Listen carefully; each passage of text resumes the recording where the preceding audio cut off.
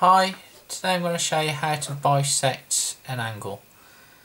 First of all, let me just explain to you what bisecting an angle actually means. What you're doing, you're cutting the angle into two equal halves.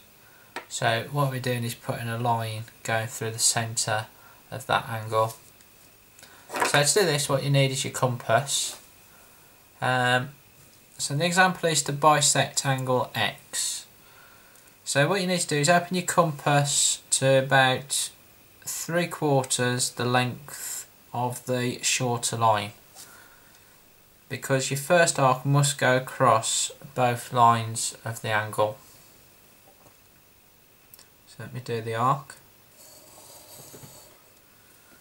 So as you can see, you get two new intersection points here and here. So what you do next is move your compass to these two new points and do a further two arcs.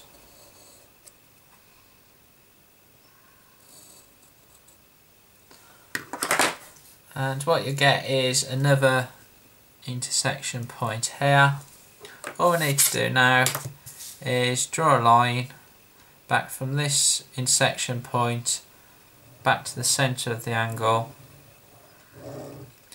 and as you can see, this line has divided this angle X up. So let's do one more example. So bisect angle Y.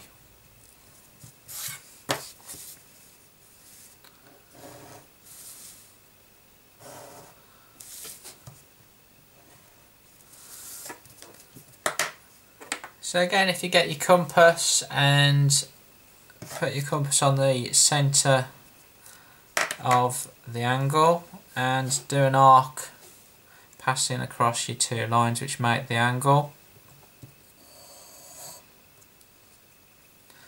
Next, move your compass to the two new intersection points and do another two arcs from these two new points.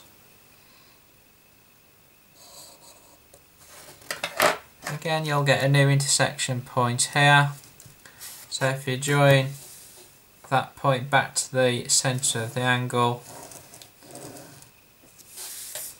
you'll have this line which goes exactly through the original angle.